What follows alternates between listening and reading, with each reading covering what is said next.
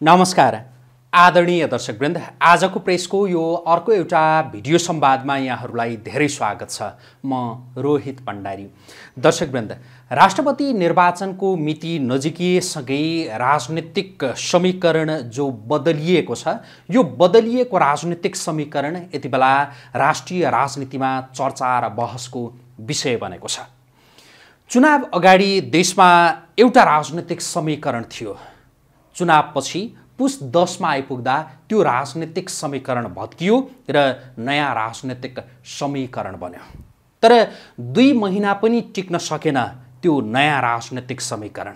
राष्ट्रपतिको निर्वाचनको विषयले त्यो समीकरणलाई एक हिसाबले भन्ने हो भने भताभुङ्गको स्थितिमा पुर्याइदियो।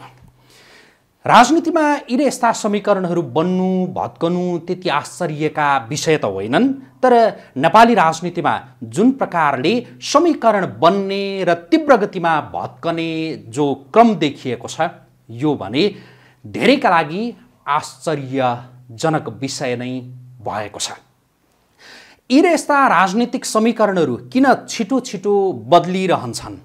कुर्सीले नै यी समीकरणहरू बन्ने र भत्कने तय गर्छन् या यसमा अरू कुनै शक्तिले निर्देशित पनि गरिरहेको हुन्छ? हो चाहिँ के? हामी आजको यो कार्यक्रममा विशेष गरी यही विषयको सेरोफेरोमा केन्द्रित रहेर कुराकानी गर्दैछौँ। यसका लागि यति बेला हामीसँग स्टुडियोमा हुनुहुन्छ पूर्व मन्त्री नेकपा एमालेका नेता आनन्द प्रसाद पोखरेल। उहाँलाई म स्वागत गर्छु। स्वागत छ यहाँलाई। धन्यवाद रोहितजी। आराम हुनुहुन्छ? ठिक छु। यो पुस 10 गते एउटा नयाँ राजनीतिक समीकरण बन्यो। त्यो समीकरण त्यति लामो समय टिक्न सकेन। 2 महिना मुस्किलले टिक्यो भनेर भनौँ, होइन? तपाईहरू नेकपा एमालेको कुरा गर्ने हो भनेदेखि तपाईँले चुनाव अगाडिको गठबन्धन पुस 10 मा आइसकेपछि भत्काउन सफल हुनुभयो, नयाँ समीकरण बनाउन पनि सफल हुनुभयो। तर बनाएको त्यो नयाँ राजनीतिक समीकरणलाई जोगाउन सक्नु भएन। भत्काउन पनि सक्ने, बनाउन पनि सक्ने, तर जोगाउन नसक्ने, यो कस्तो खालको क्षमता हो? पहिलो कुरा, यो नेपालको राजनीतिक परिस्थितिको बारेमा तपाईँले पृष्ठभागमा आश्चर्यजनक भयो भन्नुभयो नि। म यसलाई आश्चर्यजनक मान्दिनँ। किन? 2000 सुगौली सन्धिदेखि अहिले 2079 सालको राजनीतिक इतिहासलाई, राजनीतिक घटना र परिघटनालाई तपाईँ निहाल्नुहुन्छ भने र 7 सालदेखि 15 सालको सरकारको बन्नु, भत्किनु, फेरिनु र धेरै मान्छे प्रधानमन्त्री भएको तपाईँले देख्नुभएको छ। र पञ्चायतको बेला पनि पञ्चायत राजा आफै एक्लै थिए, उनकै निरङ्कुशता थियो। त्यतिखेर पनि मन्त्रीहरू कसैले पनि 3 वर्ष कटेनन्, त्यो पनि तपाईँले देख्नुभएको छ। र बहुदल आइसकेपछि विडम्बना भन्नुहोस्, 48 सालमा निर्वाचन भयो, काङ्ग्रेसले एब्सोल्युट मेजोरिटी ल्यायो, त्यो पनि 5 वर्ष टिक्न सकेन। अनि हामीले 74 मा निर्वाचन गऱ्यौँ, गठबन्धन बनायौँ, पार्टी एकता पनि गऱ्यौँ, झन्डै 2/3 बहुमतको नजिक पुग्यौँ, त्यो पनि टिकाउन सकेनौँ। 2015 सालमा नेपाली काङ्ग्रेसले बहुमत 2/3 बहुमत ल्याएर टिकाउन सकेन। खोज्नु यहाँ पर्छ किन यसरी राजनीतिक समीकरणहरू बन्ने भत्किने। यो त्यही भएर मैले भने कि जुन यो खालको राजनीतिक समीकरणहरू बन्नु भत्काउनु आश्चर्यको कुरा होइन, तर यो छोटो समयमा 2 महिनामा नै भत्कियो, त्यो चाहिँ आश्चर्यको कुरा हो। त्यो खालको स्थिति भएको कारणले गर्दा नेपालमा अहिलेसम्म राजनीतिक जुनसुकै व्यवस्था भए पनि राजनीतिक स्थायी र स्थिरता भएन।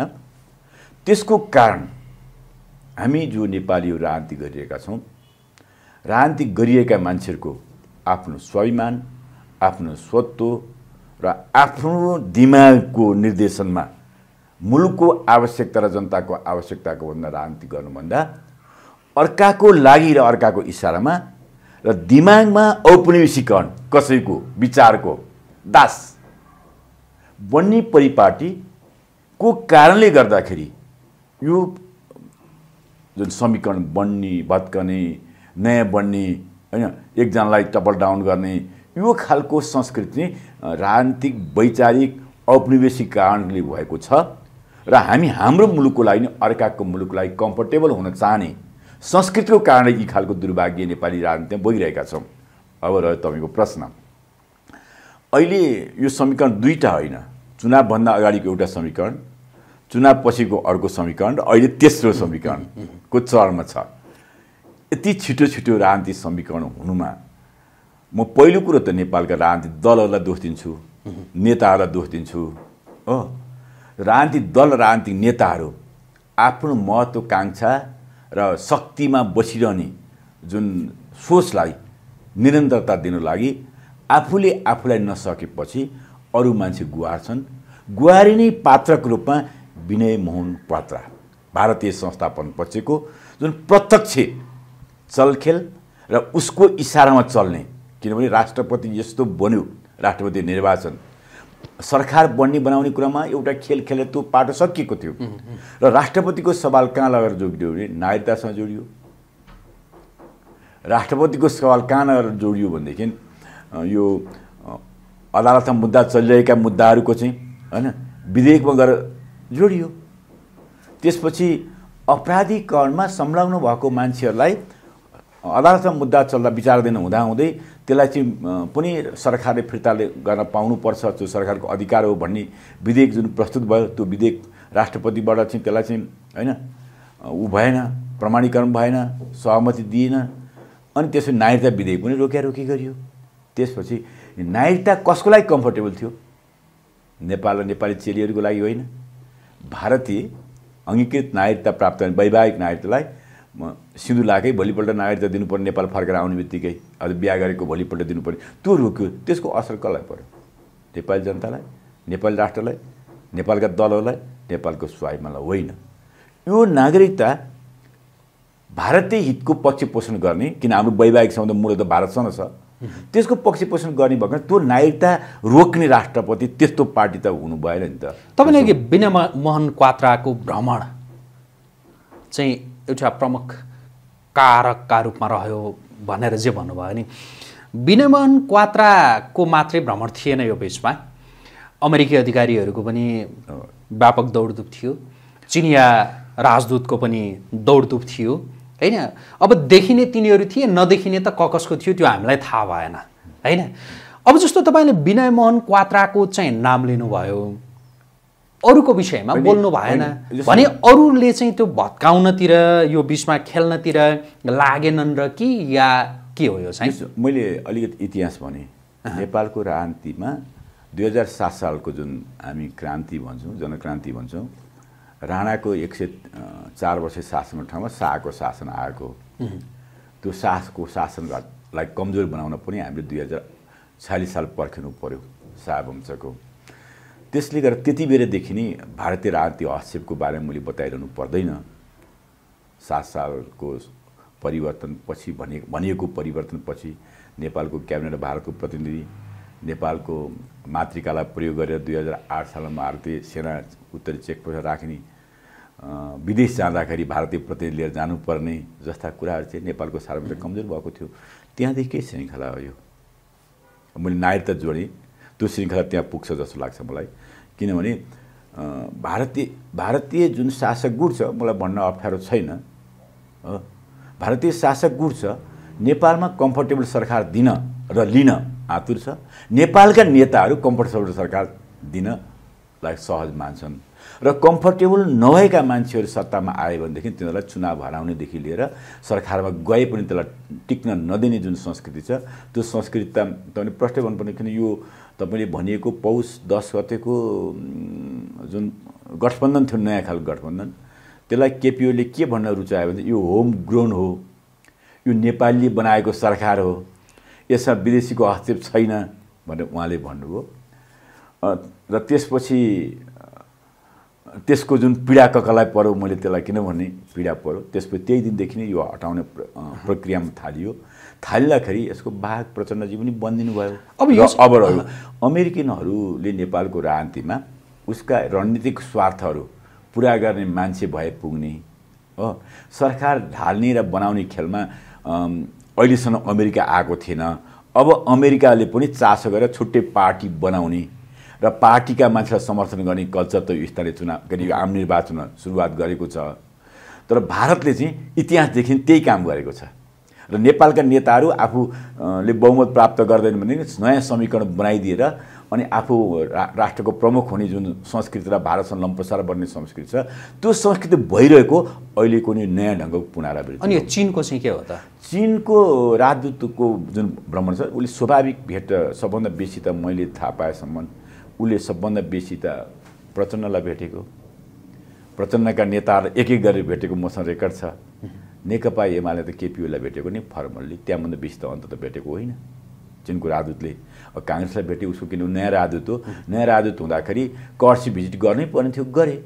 र चिनिया शक्तिले नेपालको राजनीतिक परिवर्तन गर्ने र राजनीतिक समीकरण बदल्ने क्रममा प्रत्यक्ष हात हाल्ने कल्चर पनि मैले देखाएको छैन। जस्तो भनेपछि भारतले ज्यादा खेल्यो होइन?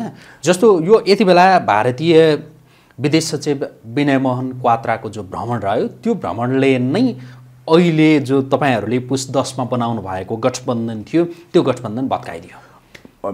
भारतीय संस्थापन पक्षको प्रतिनिधि हुन् विनय मोहन क्वात्रा, एउटा पात्र मात्रै हुन्। यो त भारतको सत्ता पक्ष जुन संस्थापन पक्ष छ, अर्को शब्दमा साउथ ब्लक पनि भन्ने गर्छौँ, अर्कोसँग र पनि भन्ने गर्छौँ, जो संसारभरिको राजनीतिलाई चाहिँ त्यही ढङ्गले हेर्ने, यो नसक्नेलाई मात्रै उसले हेर्न सक्दैन। चीन, अमेरिका, रुसलाई हेर्न सक्दैन। अरू साना मुलुक चाहे बङ्गलादेश होस्, चाहे बर्मा होस्, चाहे पाकिस्तान होस्, चाहे अफगानिस्तान होस्, जुन हाम्रो साउथ एसियन मुलुकहरू छन्, त्यहाँको राजनीतिमा प्रत्यक्ष इन्ट्रेस्ट राख्ने तागत भारतीय संस्थापन पक्ष हो। त्यो पक्षलाई नेपालको राजनीतिमा नेकपा एमाले मन पर्दैन। नेकपा एमालेमा पनि उसका पात्र होलान् हो, तर केपी ओली मन पर्दैन उसलाई। अब जस्तो यति बेला त्यो देखियो होइन, तपाईँको पार्टीका अध्यक्ष केपी शर्मा ओली प्रधानमन्त्री रहेका बखत रका प्रमुखलाई बालुवाटारमा रातो कार्पेट बिछ्याइएको थियो होइन? त्यो रातो कार्पेटले चाहिँ रको प्रमुखको त्यो भ्रमणका क्रममा बिछ्याइएको रातो कार्पेटले चाहिँ राम्रै गरेको थियो त्यति बेला कि के थियो त्यो चाहिँ? यो त प्रचार बेसी भयो। केपी ओलीको बिम्ब के हो? केपी ओलीको बिम्ब एउटा देशभक्त राष्ट्रवादी नेता हो जसले 2018 सालदेखि कालापानीमा भारतीय सेना थिए।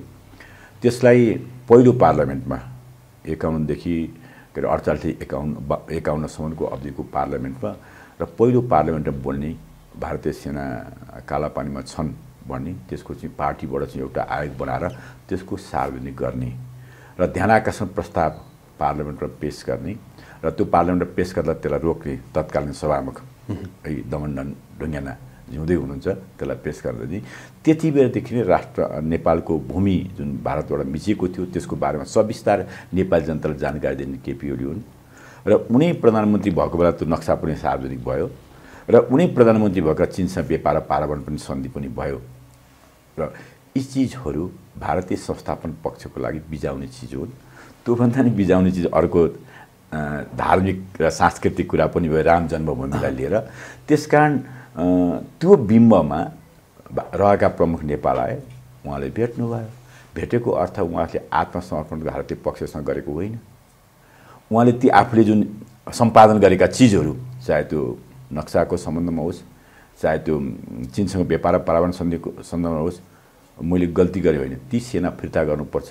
जुन अहिले वातावरण सम्बन्ध बिग्रेको छ त्यसलाई के अरे बनाउनको लागि, सुधार्नको लागि सहयोग हुनुपर्छ उहाँले भनेको कुरा। त्यहाँ को मान्छे भेटे के मान्छे भेटेनन् यो अर्थ राख्दैन। उहाँले मोदी पनि भेट्नुहुन्छ। यति बेला यसरी भनौँ कि विनय मोहन क्वात्राको भ्रमणपछि तपाईँहरूले त्यो बल गरेर बनाएको, निकै मेहनत गरेर बनाएको जो गठबन्धन थियो पुस 10 मा त्यो भत्कियो। त्यो भएर विनय मोहन क्वात्राका प्रति यो खालको आक्रोश उता त्यति बेला रहेका प्रमुखलाई तपाईको पार्टीका अध्यक्ष तत्कालीन प्रधानमन्त्रीले भेटेको विषय चाहिँ त्यो सकारात्मक भन्नुपर्ने त्यो बाध्यता पनि छ तपाईहरुसँग। मैले अघि नै भने क्वात्राले केपी ओलीलाई नि भेट्नुभयो, नभेटेको होइन। एकदम राजनीतिक तुफानी दौडभित्र सबै राजनीतिक दललाई के भन्नुभयो सोध्नुभयो होला नि तपाईको पार्टीले? मैले त्यो सोध्दिनँ। उनीको आगमनले र जुन भारतीय संस्थापन पक्षले राष्ट्रपतिको क्यान्डिडेट टोकिदियो, त्यो त तपाईँ मान्नुहुन्छ नि। मलाई प्रश्न गरिरहँदाखेरि उहाँका मिडियाले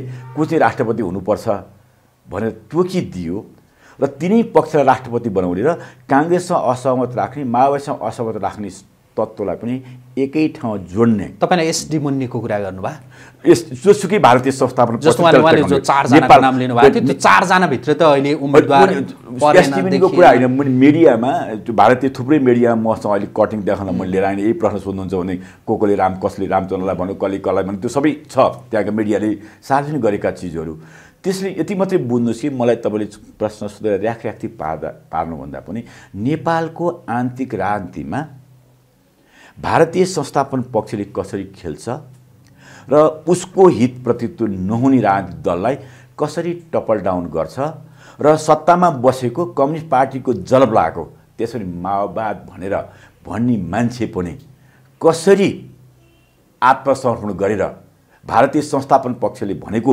व्यक्तिलाई राष्ट्रपति बनाउनलाई सहमति गर्छ भन्ने कुरा यो नाङ्गै देखिएको छ मेरो प्रश्न यहाँनिर हो हामीले किन सकारात्मक ढङ्गले मलाई कति बकाउने भन्नुभन्दा नि सकारात्मक ढङ्गले नेपाल कता जाँदैछ नेपालको जो पोलिटिकल स्थिति के हुँदैछ त्यसले के असर पर्दैछ हाम्रो स्वत्व यही ढङ्गले गयो भने राजनीतिक दलको यो खालको चाहिँ दलाली गर्ने प्रवृत्तिले हामी कहाँ पुग्दैछौँ नेपालको राजनीतिक स्थायित्वको प्रश्न त गरिहाल्यौँ किन यही 2 महिनामा चाहिँ हैन 3वटा समीकरण परिवर्तन हुने स्थिति बन्छ भनेदेखि यसले नेपाली जनताले चाहेको समृद्धिको सपना लोकतन्त्रको शुद्धिकरणको सपना र कम्ती जीविकाको ग्यारेन्टीको सपना र नेपाली युवालाई नेपाललाई राख्नुपर्ने कहाँ पुग्छ भन्ने बारे चाहिँ प्रमुख सवाल हुन् त्यसमा अहिले राजनीतिक सत्ता परिवर्तनको राष्ट्रपतिको निर्वाचनको सवाल जुन खालको खेल भएको छ यो समीकरण छ यो समीकरण हुनमा नेपालमा देशभक्त राष्ट्रवादी शक्ति र नेपालको चाहिँ स्वाभिमान र स्वत्वको लागि लड्ने व्यक्ति चाहिँ टिक्न सक्दैनन् भन्ने कुरा त्यो टङ्कप्रसाद आचार्यको सवालमा नि छ केआई सिंहको सवालमा नि छ कृतिन्दी विष्टको सवालमा नि छ र पटक पटक केपी ओलीको सवालमा नि तेस्रो पटक भयो कम्युनिस्टको जलप लागेको भने चाहिँ को माओवादी प्रचण्डजी कम्युनिस्टको अनि थाहा रहेछ यति थाहा भयो तपाईँहरूलाई अहिले मात्रै थाहा भएन हैन जति बेला नेकपा थियो त्यो नेकपा हुँदाका बखतमा पनि थाहा भएको प्रचण्डलाई चिनेको अनि त्यति चिन्दै जान्दै अनि किन प्रधानमन्त्री बनाएको त नि किन गठबन्धन गरेको कम्युनिस्टको जलप लागेको जो मान्छेलाई प्रधानमन्त्री एकैछिनै प्रधानमन्त्री बनाउनु पर्ने बाध्यता पुस 10 मा नेकपा एमालेसँग के थियो ताकि नेकपा एमाले आफै प्रधानमन्त्री बन्न सक्थ्यो भनौँ न नेकपा एमालेका नेताहरू प्रधानमन्त्री बन्न सक्थे होलान् या नेपाली कांग्रेसलाई बनाउन सक्थे होलान् या अरू कुनै दललाई बनाउन सक्थे होलान् प्रचण्ड त्यो दिन नभई नहुने हैन प्रचण्डलाई प्रधानमन्त्री नबनाउने हो भने त बर्बादै हुने जस्तो के चाहिँ आइलागेको थियो तपाईहरुलाई त्यस्तो त परिस्थिति नै होइन तपाईलाई बताऊ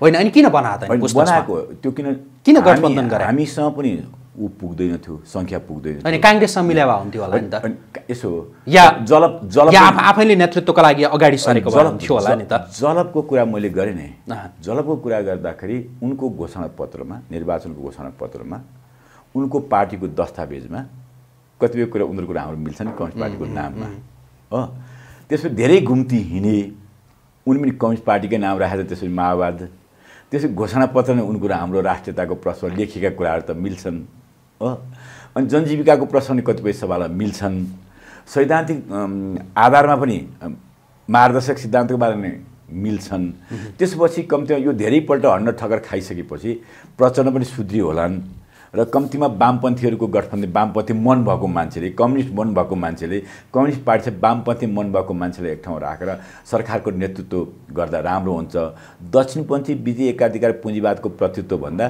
कम्तीमा सोचलेस सोच बनाउने मान्छेलाई बनाउँदाखेरि यसले नेपालको राजनीतिक आर्थिक सामाजिक रूपान्तरणको लागि सहयोग पुग्छ र राष्ट्रियतालाई सबल र शुद्धिकरण गर्न पुग्छ भन्ने ठम्याइ हाम्रो रह्यो त्यही ठम्याइ रहेको कारण त्यो जलपले हामीलाई पनि लोभ्यायो कांग्रेसलाई त्यति बेला देखाइदिन खोज्या तपाईहरुले हैन एक हिसाबले भन्ने हो भनेदेखि आफ्नो पोल्टामा केही पनि आउने थिएन लौ त जसरी भए पनि कांग्रेसलाई चाहिँ देखाइदेऊ न कांग्रेसलाई होइन हामीले वित्तीय एकाधिकार पुँजीवादलाई देखाउन खोजेको त्यो कांग्रेस पनि त्यसभित्र पर्यो किन हामी कम्युनिस्ट भएको हुनाले र मार्क्सवाद र वित्तीय एकाधिकार पुँजीवाद त एकै ठाउँ बस्दैन जनताको बौद्धिक जनवाद र दलाल नोकरसा पुँजीवाद त एक ठाउँ बस्दैन त्यसो भएको कारणले गर्दा हामीले त्यो शक्तिलाई चाहिँ देखाउन चाहेको त्यो शक्ति भन्दाखेरि भारत पनि पर्ला अमेरिका पनि पर्ला युरोपियन युनियन पनि पर्ला मैले सोधेको चाहिँ तपाईहरुको प्रचण्डको चरित्रका विषयमा तपाईहरुलाई थाहा थियो नि थाहा हुँदै के का लागि त्यसो गरे एउटा अनि अर्को चाहिँ नि तपाईहरुको क्षमतामाथि नि प्रश्न उठ्यो के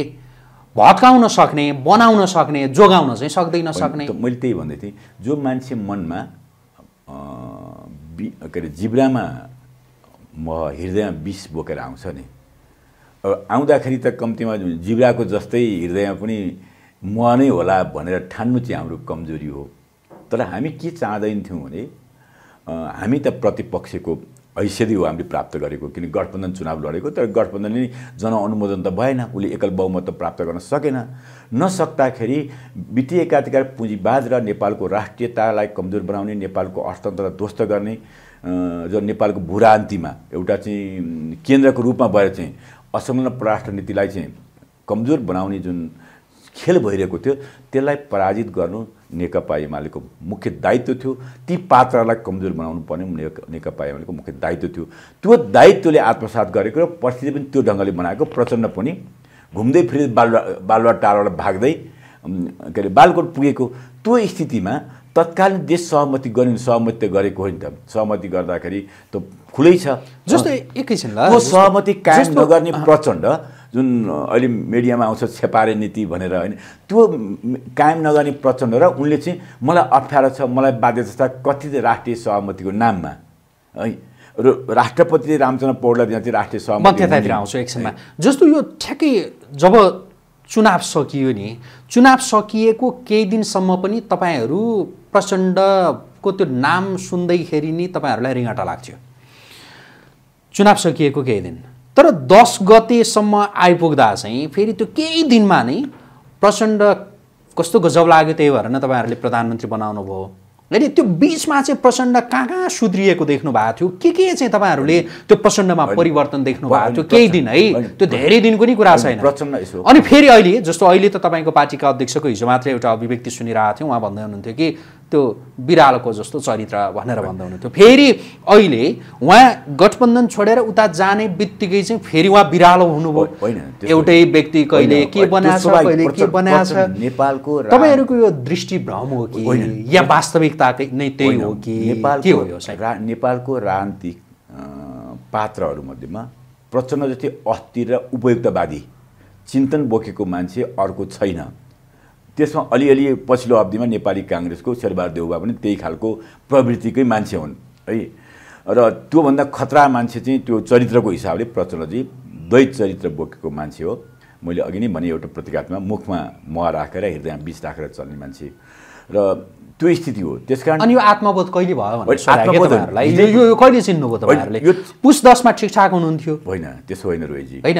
निर्वाचन अगाडिसम्म उहाँ तपाईँले भनेकै जस्तो व्यक्ति 72 मा नै हामीले चिनेको, 73 मा र 72 देखि 73 मा चिनेकै हो। अनि किन प्रधानमन्त्री बनाउँदा फेरि अहिलेकै क्वेशन अहिले मैले अहिले भने तपाईँले मलाई प्रश्न सोध्नै पर्दैन थियो। मैले के भने अलि चित्त बुझेन।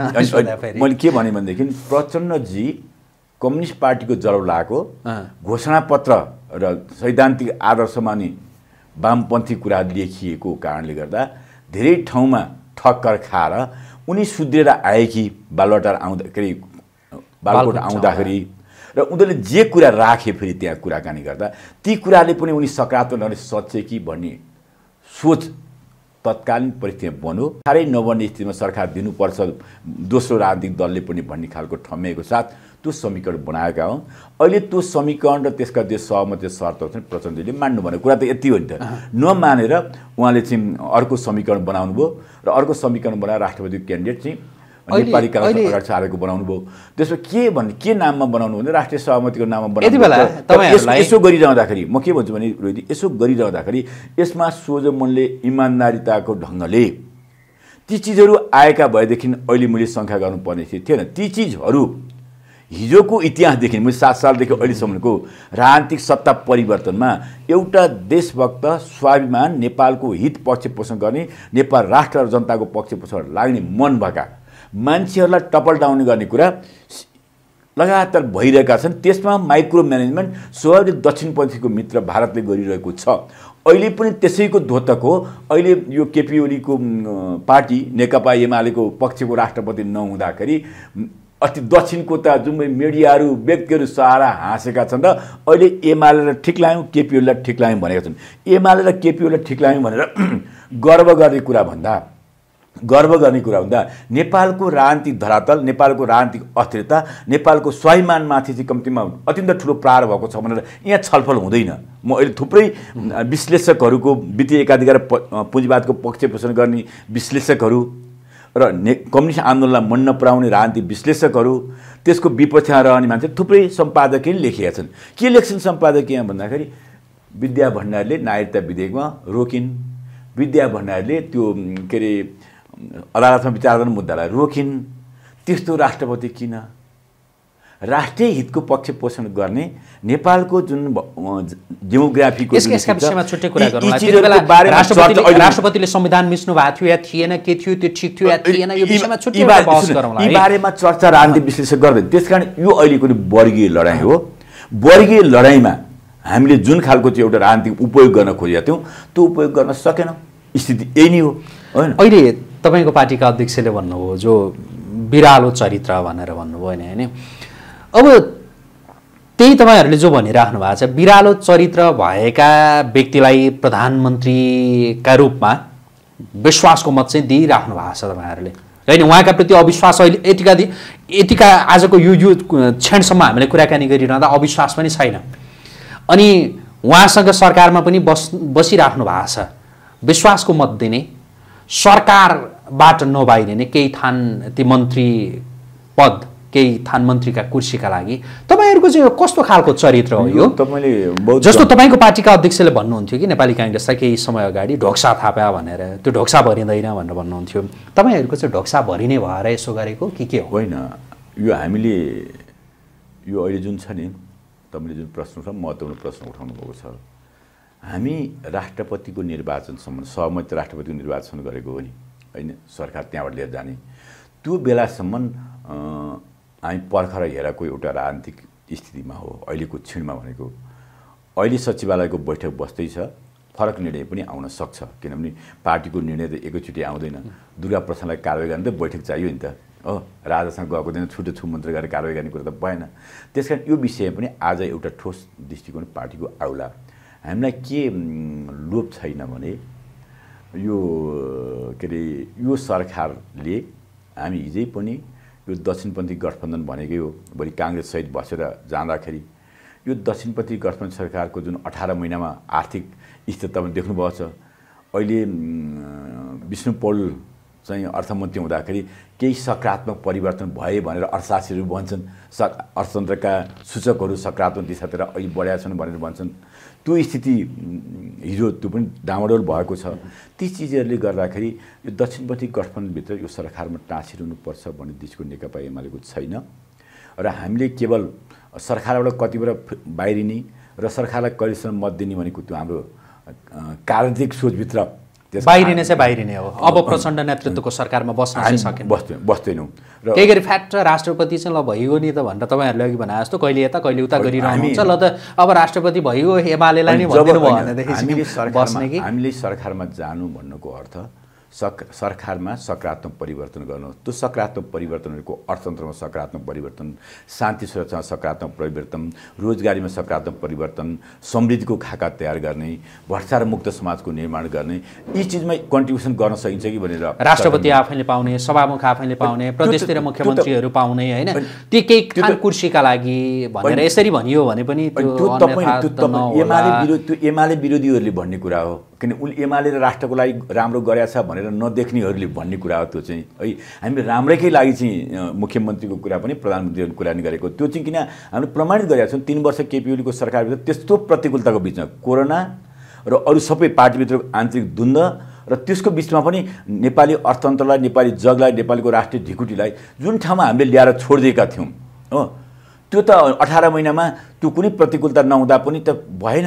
त्यसो भएको कारणले र हाम्रो चाहिँ 9 मूल्य मनोमन अधिकारी कार्यक्रम हामीलाई सरकारको नेतृत्व प्रधानमन्त्री हामीले लिँदाखेरि हामीले धेरै सकारात्मक परिवर्तन मुलुकलाई गरेका छौँ। त्यो अर्थशास्त्रीले नि भन्छ, राजनीति शास्त्रीले नि भन्छ र अहिले राजनीति पूर्वाग्रह राख्ने मान्छेले मात्रै भन्दैन। त्यसो भएको कारणले गर्दा हामीले यो सबै आफ्नो लागि भनेर होइन कि कम्तीमा मुलुकलाई हाम्रो तर्फबाट केही दिन सकिन्छ, हाम्रो घोषणापत्र लागू गर्न सकिन्छ भन्ने ढङ्गले हामीले गरेका प्रयत्न मात्रै हुन्, राष्ट्रको लागि गरेको प्रयत्नहरू हुन्। गर्नु। त्यो प्रयत्नमा जुन ढङ्गले चाहिँ कम्तीमा कम्युनिस्ट विरोधी शक्तिहरू, नेकपा एमाले विरोधी शक्तिहरूले जुन ढङ्गले चाहिँ अहिलेको नयाँ समीकरण बनाएर जाने र केपी ओलीलाई जस्तो नेपाली काङ्ग्रेसको अभ्यक्तिले ढोक्सा भरिँदैन, पिञ्जडाबाट मुक्त भयो, अब काङ्ग्रेसको पिञ्जडा मुक्त रहँदा चाहिँ राम्रो हुने, यो खालको जुन संस्कृति छ, यो संस्कृतिको अन्त्य जुन राजनीतिक संस्कार र संस्कृति जुन हामीले हुर्काएका छौँ, त्यो हाम्रो पार्टीले नै हुर्काएको हो। तपाईँले त्यो हाम्रो पार्टी चाहिँ उही चोखो छ म भन्दिनँ, यही धरातली यथार्थको यही भूराजनीतिक संस्कृतिहरूको हाम्रो पार्टी पनि हो। यसका पनि केही कमी हुन्छ, तर आम रूपमा यसले आफूले नेतृत्व गर्दाखेरि मुलुकलाई सकारात्मक दिशा दिने। अहिले तपाईँहरूले अब हाम्रो ढोक्सा नभरिने भयो भनेर चाहिँ बुझिसक्नुभयो होइन? त्यही भएर अब जस्तो सचिवालयको बैठक पनि बस्दैछ, या अब 1-2 दिनपछि केही समयपछि सरकारबाट बाहिरिने विश्वासको मत नदिने त्यो निर्णयमा पुग्ला।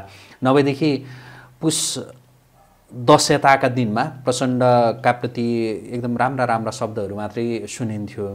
1-2 दिन त अलिकति आक्रामक शब्दहरू सुन्न थालियो। ढोक्सा अब नभरिने निष्कर्षमा पुगेको हो नेकपा एमाले? त्यो तपाईँले त्यसलाई यो पनि प्रश्न सोध्नुपर्ने प्रश्न हो नि, किन 8 दलले गठबन्धन बनाएको छ। हिजो मात्रै प्रचण्डजी बसेर चाहिँ आफै उपस्थित भएर आफ्नो क्रियाकलाप अगाडि बढाउनुपर्छ। एमाले विरोधी अभिव्यक्ति उहाँले दिनुभएको छ होइन? एमाले कहाँ जान्छ, कहाँ जान सक्दैन, प्रतिपक्षमा हो। हामी त हिजै पनि दोस्रो पार्टी हो, प्रतिपक्षमा। यी खालको अभिव्यक्तिले एमालेलाई चिड्याउने र मालिक रिजाउने, जसलाई उहाँले चाहिँ यो तहमा पुर्याइदियो। हिजो कुन ग्रन्थीले एमालेसँग केपी ओलीसँग सहजीकरण गरेर जानुभयो, अहिले कुन ग्रन्थीले त्यसलाई छोड्नु भयो, त्यो त उहाँले जान्नुपर्ने कुरा है। तर हामीले प्रत्यक्ष रूपमा देख्दा चाहिँ मैले चाहिँ विनयमन क्वात्राको मात्रै प्रश्न गरेँ। 7 सालको राजनीति अहिलेसम्मको विश्लेषण गर्दाखेरि धेरै लेखकहरूले लेखेका किताबहरूमा चाहिँ तपाईँले चाहिँ देख्दाखेरि अनि स्वयं भारतीय पूर्व राजदूतहरू, पूर्व ब्युरोक्राट्सहरू, पूर्व राजनीतिज्ञहरूले नेपालको प्रति गरेका टिप्पणीले पनि नेपालको राजनीतिमा भारतको कति प्रत्यक्ष रूपमा हात छ र अझ रोहितजीको शब्द सापट्टि लिने हो भने 72,000 मान्छे भारतको टाट्टामा चाहिँ घाँस खान्छन्, पे होल्डर छन् र चाहिँ भारतीय एम्बेसीले चाहिँ भन्छ अरे के अरे कुत्ताका खजना, त्यो बजेटको शीर्षक जुन आउँछ बान्नी पैसाको होइन। तपाईँले नारायण जोक्सेको कुरा गर्नुभयो, ती चिजहरू चाहिँ उहाँले भन्नुभएको मैले एकपल्ट सुनेको थिएँ।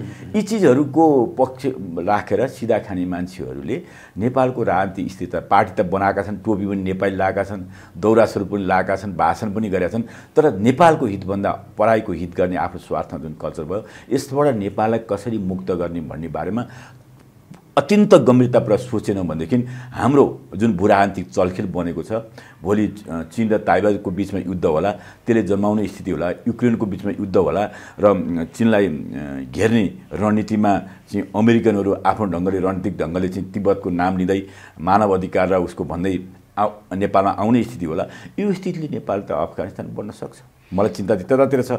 त्यसकारण यी अहिले सरकार परिवर्तन भयो भने परिवर्तित भएको सरकारले दिने निर्णय त्यसले बनाउने नेपालको एउटा चाहिँ अत्यन्त गम्भीर एउटा चुनौतीपूर्ण र अप्ठ्यारो स्थिति बनाउने कुराले हामी स्वाभिमान कहाँ बाँच्छ र हामी नेपाली भएर बाँच्न सक्दैनौँ, नेपालमा शान्ति कायम भएर चाहिँ द्वन्द्वरहित अवस्था बाँच्न सक्दैनौँ भन्ने पीडा चाहिँ यहाँ छ। अन्तर्राष्ट्रिय पोलिटिक्सले त्यहीँ हामीलाई पुर्याएको छ र भारतीय संस्थापन पक्ष पनि नेपाललाई चाहिँ त्यही ढङ्गले त्यो जनसाङ्ख्यिक ढङ्गले पनि नेपाललाई चाहिँ अल्पमता पार्ने जुन खालको सोच छ र नेपालको सिमानाहरूको चाहिँ जुन एउटा स्थिति बनिरहेको छ ती चिजको बारेमा संवेदनशील हुनुपर्छ। नेपालको अर्थतन्त्रमा भारतीय अर्थतन्त्रले पारेको प्रभाव र नेपाल चाहिँ एउटा हाटको रूपमा मात्रै जुन बनाएको एउटा संस्कृति, एकपक्षी रूपमा चाहिँ व्यापार घाटले जन्माएको जुन स्थिति छ, यी चिजहरूलाई सुधार सही छलफल गरौँ रोहितजी। त्यसका विषयमा हामी विस्तृतमा कुरा गरौँला। नेकपा एमाले ढोक्सा भरियो कि भरिन भन्दाखेरि गन्तव्य नेपाल पुग्दैन। अब मिडियाहरूले यो भन्दा पनि वस्तुनिष्ठ ढङ्गले, म त साथ दिन तयार छु, वस्तुनिष्ठ ढङ्गले नेपाल र नेपाली जनतालाई बचाउनको लागि हामीले गम्भीरतापूर्वक राजनीतिक पूर्वाग्रहभन्दा माथि उठेर दर्शनभन्दा माथि उठेर अघि गर्न भने नेपाल र नेपालको अस्तित्व रहँदैन भन्ने मेरो निष्कर्ष हो। यो नेपाल र नेपाली जनतालाई बचाउनका लागि भनेर त्यो के नागरिक बचाउ अभियान तपाईँको पार्टीका पूर्व केन्द्रीय सदस्य दुर्गा प्रसादले गर्नुभएको थियो होइन? त्यो बाटो कता कता ठिक हो कि न भने जस्तो चाहिँ लाग्छ कि लाग्दैन? कारबाही त गरिसक्नुभयो तपाईँहरूले? लाग्छ कि लाग्दैन होइन कि नेपालको राज संस्था उसले मालिक भनेर त नेपालको राज संस्था नि त लगेर अगाडि राखेर संसारमा सबैभन्दा ठुलो काम गर्ने भनेर दुर्गाजीले भन्नुभयो। नेपालको राज संस्था कहिले राष्ट्रवादी थियो? मेरो प्रश्न। त्रिभुवा नै होइनन् 2000 नेपाल र भारतसँग मैत्री सन्धि गर्ने? त्रिभुवन नै होइनन्? भारतीय सेना अन्तिम सही त उनीहरूले गर्नु पर्यो होला नि। के अरे उत्तरमा चेकपोस्ट सिमानामा राख्ने, त्रिभुवन होइन क्याबिनेटमा भारतीय प्रतिनिधि राखेर बैठेर राख्ने, अनि उनैका छोरा होइनन् महेन्द्र 2018 सालमा कालापानीमा सेना बस्दा अनि नेपालको नेताहरूले कालापानीमा सेना बस्यो भन्दा भर्खर पञ्चायत गएको छ, भारतीय शाह छ, अहिले नदेखि जसो गर भनेर आदेश दिने। महेन्द्र जतिसुकै राष्ट्रवादी भए भने पनि उनी नै हुन्। अनि त्यसपछि 2032 सालमा राजा वीरेन्द्र होइनन् जसले चुच्चे नक्सा चाहिँ नापी विभागले काट्दाखेरि त्यसलाई चाहिँ वास्ता नगर्ने। त्यसकारण राजतन्त्र चाहिँ चट्ट पारेर नेपालको सत्ता के अरे राष्ट्रियता जोगाउने, नेपालको सीमा जोगाउने, नेपाली जनताको हितमा लाग्ने नेपालको राजतन्त्र चाहिँ देख्नुभएको छ तपाईँले। त्यो शक्तिलाई पुरै निषेध गरेर जान सकिन्छ। मेरो भन्दैछु त्यही राजतन्त्र पनि आफ्नो सत्ता टिकाउनको लागि थुप्रै खालको खेलोपडको गर्ने एउटा शक्ति हो। त्यो सत्तासँग जोडिएको विषय अहिले दलहरूले गरिएका छन्। राजतन्त्रले हिजो इतिहास त्यही गरे हेर्नुहोस्। मैले भने त्यो शक्तिलाई निषेध गरेर जान सकिन्छ। त्यो शक्ति त निषेध भइसक्यो, नागरिक हो। अब निषेध कसरी भन्ने, ताकि त्यही एजेन्डा बोकेको, राज संस्थाको एजेन्डा बोकेको शक्तिसँग सहकार्य गरेर तपाईँहरू अगाडि बढ्नुहुन्छ। तपाईँको पार्टीका अध्यक्षलाई चुनाव जित्न पनि त्यही शक्तिको मत नभइकन हुँदैन, अनि त्यो शक्तिका अध्यक्षलाई पनि चुनाव जित्नलाई, राप्रपाका अध्यक्षलाई पनि तपाईँहरूको मत नभई हुँदैन, एकअर्का नभइकन तपाईँहरूका अध्यक्षहरू है चुनाव जित्न सक्छौँ भन्ने आँटै देखिँदैन। अनि सरकारमा पनि त्यही शक्ति नभइकन पुस 10 मा त्यो गठबन्धन नै तयार भएन हैन। अनि त्यो शक्तिलाई हुन्छ नि त्यो निषेध गरेर जान सक्ने स्थिति छ तपाईहरुको। पार्टी र राजतन्त्रको नारा बोकेको राप्रपाको कुरा तपाईले गर्नु, राजेन्द्र लिङ्गदेनको सन्दर्भमा तपाईले कुरा गर्नुभयो। राजेन्द्र लिङ्गदेनसँग हाम्रो सैद्धान्तिक धरातल मिलेर वैचारिक सामिप्यता भएर यो गठबन्धन थिएन। यो भोटको लेनदेन थियो, यो भोटको लेनदेन आफू जित्नको लागि राजनीतिक दल व्यक्तिले नि गर्ने गर्छन्। यो सबै चल्ने होइन, भन्छ नि त्यो के भन्छ नि जस्तो एउटा के कुरा छ भनेदेखि जस्तो अरु सबै चल्ने पानी नचल्ने भन्ने एउटा त्यो गीत छ के हैन। अरु सबै उनीहरुका चल्ने, भोट पनि चल्ने, यो पनि चल्ने, त्यो पनि चल्ने, अनि तर त्यो शक्ति चाहिँ ठिक नहुने, यस्तो पनि हुन्छ के। तपाई यति कुरा मनमेलुन्जेलसम्म सबै मत कुनै ठाउँ कुन राप्रपासँग राजनीतिक मत र वैचारिक मत र उसको प्रस्तावना हाम्रो मिलेको थिएन। त्यो शक्ति नभए पनि त सुन्नु न एकैछिन है, हामीसँग धेरै समय त छैन। जस्तो त्यो राप्रपा भन्ने जो शक्ति हो त्यो नभए पनि अस्ति पुस 10 को गठबन्धन बन्थ्यो होला।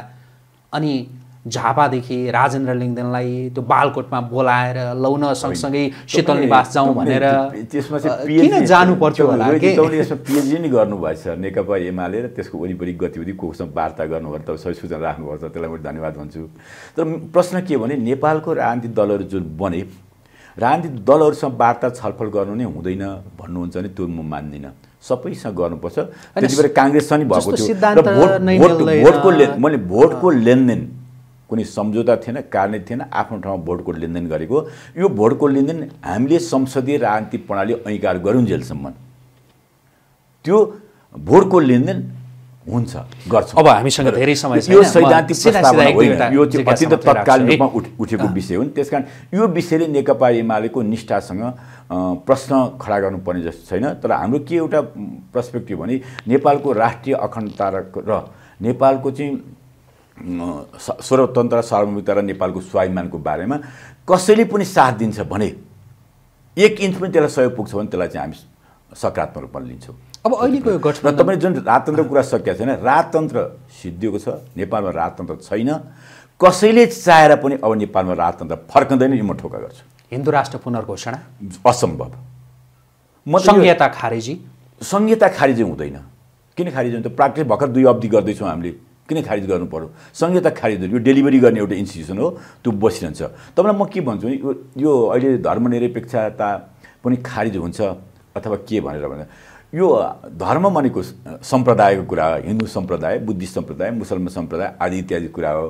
धर्म एउटा पार्ट हो। सम्प्रदाय निरपेक्षता भन्नुपर्ने त्यसमा चाहिँ हामी चुकिया छौँ। धर्मनिरपेक्षता भनेको सम्प्रदाय निरपेक्षता भने यो कसैले अंगीकार नगर्ने भनेर ती चिजहरू हुन्। त्यसले गर्दाखेरि म के भन्छु भनेदेखि यो धर्मनिरपेक्ष सम्प्रदाय निरपेक्ष धर्म हुन्छ नि है, यो धर्मनिरपेक्ष हुँदैन, धर्म त एउटै त हो नि, जोसुकै जेकै सम्प्रदाय अपनायो नि। धर्म भनेको यदि छ भने हिजो अस्ति विज्ञानको नि यो नोबेल प्राइज विजेता तपाईँले पनि पढ्नुभयो होला, 3जना वैज्ञानिकहरूले 2022 फिजिक्समा नोबेल पुरस्कार दिए र त्यो नोबेल पुरस्कार के भनेदेखि प्रकाशभन्दा चेतना अघि हिँड्छ, छिटो छ भनेर प्रमाणित गरे। त्यति मात्र वेद अघि विज्ञान पछि भनेर भने यो ब्रह्माण्ड भ्रम हो भनेर बेलले नि भन्थ्यो, आत्मै सबभन्दा ठुलो कुरो हुन्छ। अस्ति ती वैज्ञानिक पनि त्यही कुरा भने। त्यसकारण मेरो यहाँनिर प्रश्न के हो भने धर्म जुन भन्छौँ नि, धर्म एउटै हो सबैको, त सम्प्रदाय फरक फरक हुन्। तपाईसँग यो धर्म, अध्यात्म, सम्प्रदाय हुन्छ नि, यो जस्तो देशको आर्थिक विकास, अन्तर्राष्ट्रिय शक्ति केन्द्रहरूको यो चलखेल लगायतका विषयमा अलग अलग विषयमा अलग अलग अन्तर्वार्ता अलि लामो गर्न पाएदेखि अझ विस्तृत कुराहरू आउँथ्यो होला भन्ने लागिरहेको छ। यद्यपि हामी यो समसामयिक राजनीतिका विषयमा केन्द्रित भएर यो कुराकानी गरिरहेका कारण म कुराकानीलाई पनि छुट्याउन चाहेँ। जस्तो यो राष्ट्रपतिको निर्वाचन अगाडि त अब प्रचण्ड र तपाईँहरू मिल्ने त्यो सम्भावना देखिएन। शब्द त मैले यो बारम्बार प्रयोग गरिरहँदा तपाईँलाई कस्तो कस्तो लागिरहेछ, जुन ढोक्सा तपाईँको पार्टीका अध्यक्षले प्रयोग गर्नुभएको शब्द जो राष्ट्रिय राजनीतिमा यति बेला स्थापित शब्द भएको छ र मैले पनि प्रयोग गरिरहेको छु। अब राष्ट्रपतिको निर्वाचन अगाडि ढोक्सा नभरिने तपाईँहरूले देखिसक्नुभयो। अब नि यो राष्ट्रपतिको निर्वाचन सकिसकेपछि चाहिँ अहिलेको गठबन्धन भत्काएर नेपाली काङ्ग्रेससँग मिलेर सरकार चलाउनु पर्छ कि क्या हो भन्ने चाहिँ लागेको छ कि छैन? छँदै छैन। नेपाली काङ्ग्रेस र नेकपा एमाले मिलेर सरकार चलाएको यो 5 वर्षभित्र देख्न पाइँदैन। यो अहिलेको छलफलको विषय होइन। त्यतातिर अगाडि जाँदैन राजनीति। हामी मुलुकलाई थप अस्थिरता बनाउन चाहदैनौँ। प्रचण्डसँग तत्काल मिल्न सक्ने सम्भावना पनि छैन। प्रचण्ड त हामी मिलेर सबै कुरा दिएको, अहिले पनि प्रचण्डले हो नि त सबै सहमति उल्लङ्घन गरेको। अनि उसँग मिल्नु, हामी त अहिलेसम्म मिलिरहेको छौँ, सरकारलाई समर्थन गरिरहेको छौँ, क्याबिनेटबाट मन्त्री फिर्ता गरेका छैनौँ होइन। र हामी अहिले पनि प्रचण्डले चाहिँ पुस 10 गतेको सहमतिलाई कार्यान्वयन गर्छ भनेर हामी पनि होइन राजनीतिक ढङ्गले पर्खेर बसेका छौँ। त्यसकारण प्रचण्ड जस्तो त अहिलेसम्म घोषित रूपमा सहकार्य त बन्द भएको छैन। तर प्रचण्ड चाहिँ हामीसँग र हिजोको सैद्धान्तिक सहमतिसँग भाग्दैछन्। कहाँ भाग्दैछन् भने त्यहाँ पुग्दैछन् त दक्षिणपन्थी गठबन्धन कम्युनिस्टको नाममा। अनि कहाँ भाग्दैछन् भने हिजो हामीलाई विस्थापन गर्दाखेरि कम्फर्टेबल सरकार दिन्छौँ भारतको लागि भनेर उनले भनेको अहिले भाइरल भएको छ, त्यो म हेर्दैछु। कङ्ग्रेस, समाजवादी, लोसपा र हामी मिल्यौँ भने केपी ओली भन्दा कम्फर्टेबल सरकार दिन्छौँ भारतलाई, शब्दै यही हो उहाँको। अहिले त्यही त नागरिकता विधेयक उहाँले पेश गर्नुभएको, उहाँले समीकरण हुँदाखेरि उहाँले पेश गर्नुभएको, राजनीतिक अपराधीकरण सम्बन्धी मुद्दा पनि उहाँले पेश गर्नुभएको। ती चिजहरू उहाँहरूको हितका लागि थिए। ती चिजहरूमा नेकपा एमाले सहमति गर्दैन भनेर भागेन हो। त्यहाँ उहाँको वर्ग स्वार्थ पुरा गर्न, मालिकको आदेश पालन गर्न उहाँ हामीसँग भाग्नुभएको। हामीले सहकार्य तोडे होइन, उहाँले तोडेको। त्यस कारण उहाँसँग तपाईँहरूले यो बिचमा नेकपा एकीकृत समाजवादी पार्टीका अध्यक्ष माधव कुमार नेपाललाई पनि त्यो राष्ट्रपतिको प्रस्ताव गर्नुभयो भन्ने कुरा बाहिर आइरहेको थियो। केही समय अगाडिसम्म माधव कुमार नेपालको नामै सुन्दाखेरि पनि कान अपवित्र होला झैँ गर्नुहुन्थ्यो तपाईँहरू होइन। यो बिचमा माधव कुमार नेपाल सुध्रिसक्नु भएको रहेछ होइन? माधव कुमार नेपाललाई राष्ट्रपति दिने भए भनेर पहिले कसले भनेको? प्रचण्डजीले होइन। काङ्ग्रेसमा वार्ता गर्दाखेरि यसो भन्नुभयो भनेर नेपाली काङ्ग्रेस मार्फत आएको यो शब्द होइन त। र तपाईँ अहिलेसम्म केपी ओलीले म माधव नेपाललाई राष्ट्रपति दिन्छु भनेर सुन्नुभएको छ काहीँ? 4 घण्टा प्रस्ताव पनि राख्नु भएको थियो। त्यही प्रस्ताव राखिसकेपछि माधव कुमार नेपाल पनि पाइ पो हालिन्छ कि क्या राष्ट्रपति पद भनेर कहाँ कहाँ भेट्दै हिँड्नु भएको थियो। यसो भन्नुहोस् न, वार्ता भएको कहीँ गएको भने फोटो छाप्थ्यो नेपालको पत्रकारी जगतमा, त्यो फोटो पनि सार्वजनिक भएन। माधव नेपाल र केपी ओलीले सदनभित्रको हात मिलाएको प्रश्न होला, बाहिर काहीँ प्रश्न पनि छैन। तर राजनीतिमा के छैन, असम्भव भन्ने केही कुरा थिएन। माधव नेपाल पनि हाम्रै पार्टीबाट विभाजन भएर गएका कारण जुनसुकै कुरा भए पनि। र अब मलाई के मात्रै चिन्ता हो भने यदि छलफल पनि माधव नेपाल राष्ट्रपति हुने उहाँले नै आकाङ्क्षा राख्नु, उहाँले पार्टीबाट निर्णय पनि गराउनु हो। त्यो निर्णय नबदलिकन होइन नेपाली काङ्ग्रेस र अहिलेको नयाँ गठबन्धनको पक्षमा उभिनु भएको छ। त्यो उहाँको राजनीतिक दृष्टिकोण होला। उहाँले जनकपुरमा गएर बोल्नु, मैले रामवरणलाई नै राष्ट्रपति बनाएँ, अब रामचन्द्र पौडेललाई नै राष्ट्रपति बनाउँछु, त्यसमा उहाँले गर्व गर्नुभयो। त्यसले तपाईँ के हो भनेदेखि उहाँले गर्ने क्रियाकलाप उहाँले कति हन्डर खानुभयो, कति ठक्कर खानुभयो, एमालेलाई 0 सिट 0 सिट पठाउँछु भन्ने उहाँको दम्म पाल्नुभयो। आफ्नै 10 फिटमा गठबन्धनभित्र बसेर आफू 10 फिटमा बस्नुभयो, राष्ट्रिय पार्टी पनि बन्नु भएन। त्यसकारण उहाँ आफ्नो पार्टीको नाम नेकपा नेपाल कम्युनिस्ट पार्टी एकीकृत समाजवादी भन्नुहुन्छ र राजनीतिक दस्तावेजमा नेकपा एमालेका जे राजनीतिक छन् 10औं राष्ट्रिय महासचिव त्यही राख्नु भएको छ। त्यसकारण त्यो थुप्रै कम्युनिस्ट पार्टी कार्यकर्ता इमानदार मान्छेहरू पनि छन्। त्यो पार्टी बीचको एकता सहकार्य जरुरी छ। त्यो एकता र सहकार्य हुनुपर्छ। और नेता र नेतृत्वले त्यसलाई गलत ठाउँमा पुर्याउने र उहाँहरूलाई जसले पार्टी फुटाउन हिजो निर्देशन गर्यो अहिले पनि त्यही निर्देशन आएर आफूले राष्ट्रपति पाउने सम्भावनालाई पनि इन्कार गरेको हो कि मलाई शङ्का लाग्छ है। उहाँ सुध्रिनु भयो कि सुध्रिनु भएन, अहिले चुनाव भएर आइसकेपछि 1 सिट ल्याएको होस् कि 10 सिट ल्याएको होस् कि 50 सिट ल्याएको होस्, यो नेपाली राजनीतिमा र नेपालको संविधानले ती पार्टीलाई स्वीकार गरेपछि एउटै सदनमा बस्दाखेरि हिजो हाम्रो पार्टीका सांसद लगेर बनेको हामीले कृत्रिम पार्टी भन्यौँ। अब जनताबाट 10 सिट प्राप्त गर्छ, निश्चित भोट पनि प्राप्त गरेको छ, 3% नपुग्यो नि। त्यसकारण ऊ नेपालको एउटा राजनीतिक दल हो। त्योसँग वार्ता सहकार्य संवाद हुन अब आवश्यक छ। तुलनात्मक रूपमा नि माधव कुमार नेपाल यति बेला ठिक कि प्रचण्ड ठिक कि दुवै उस्तै? यसको बारेमा मलाई टिप्पणी गर्न नलाउनुहोस्। अहिले म टिप्पणी गर्दिनँ।